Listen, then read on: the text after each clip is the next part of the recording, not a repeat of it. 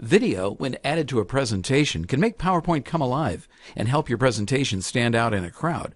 We'll add an exercise video to this slide, but before we do, here are the primary video formats PowerPoint supports.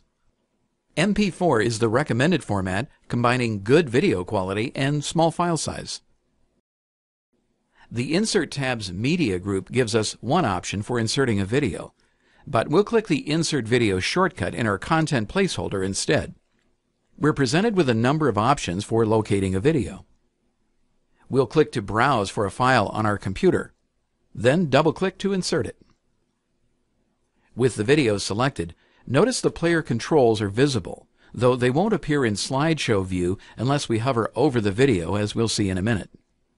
We also have new video tools available in 2 additional tabs on the ribbon.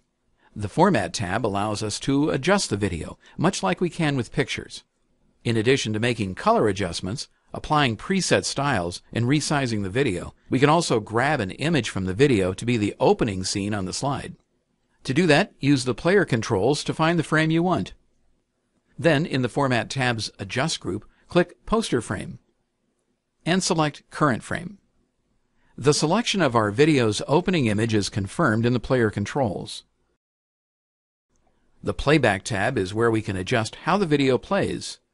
We could add bookmarks to the video to trigger other animation effects on the slide. Clicking the Trim Video button opens a window where we can drag sliders or manually enter times to adjust the start and end points of the video.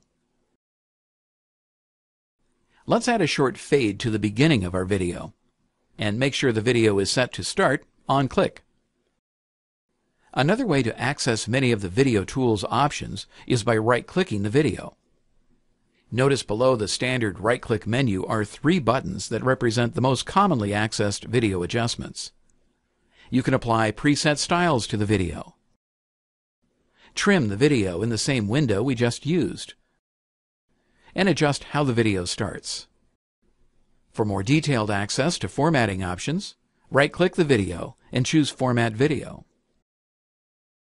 This opens a task pane where you can fine-tune your video's formatting.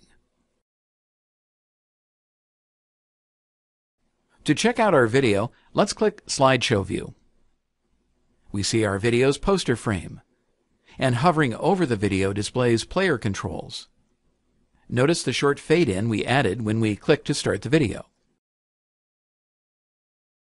PowerPoint 2013 has made it easier than ever to add video to your presentations.